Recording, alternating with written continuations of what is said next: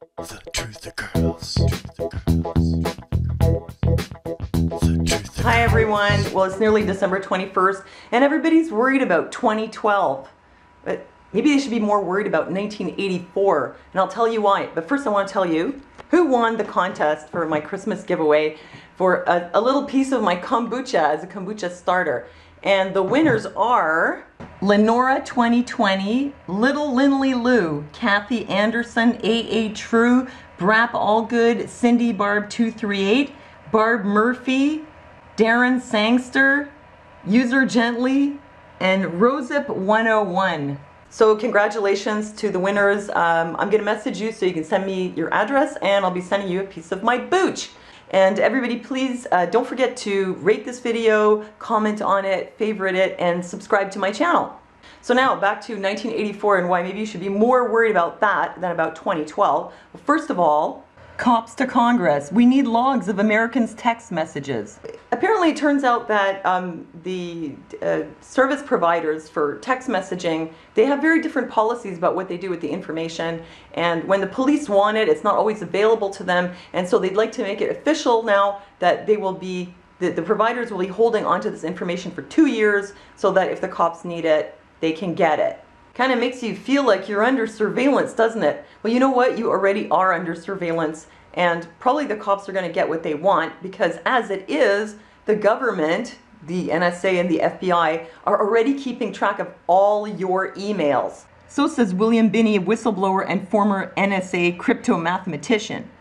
According to William Binney, every email that you've ever written in your life is stored in these facilities for later use, and if the government decides that they want to investigate you for some reason, they can just pull up this information.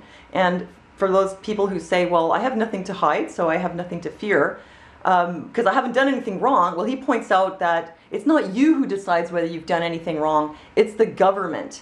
And it could just be a matter of you just ticking somebody off or getting on the wrong side of somebody, and then they just decide to have it in for you. This shouldn't be much of a surprise to you, because it did come out a couple of years ago that Google and the NSA were finally teaming up. Google has become an extension of the government surveillance system. So they track your emails, they track everything you do on Google.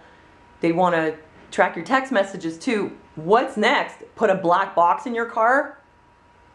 I'm not joking, they actually want to put a black box in your car. White House wants black boxes in cars. They say that this is for your security, so that if you have an accident, they can then figure out whether it was the car that malfunctioned. I think probably, if anything, that's to protect the automotive companies from liability for claims that people make that they had the accident because it malfunctioned.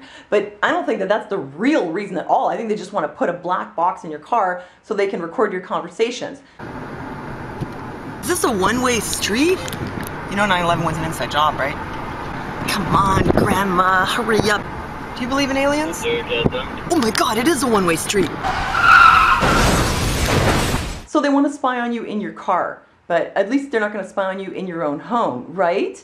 Well, think again, because now Verizon has invented this TV that, just like in the movie 1984, it actually sees what you're doing in your living room. It can tell how many people are there, and it can tell what they're doing. Private corporation intends to watch you have sex and more, gearing ads towards you through your cable box. Excuse me for a second. Sorry. Oh, a hairball. I'll tell you from the bottom of my heart, if I had a genie in a bottle and I could just have one wish, I would wish to move away from North America as far as possible. I would probably go to Africa. Maybe not Africa. Maybe Latin America. Somewhere in the jungles. But anywhere outside of North America, because things are just getting really weird around here. So what do you think? Should we be more worried about 2012 or 1984? And if you could live anywhere on the planet, where would you like to live? Leave me your comments, and thanks for listening to me, and I'll see you next time.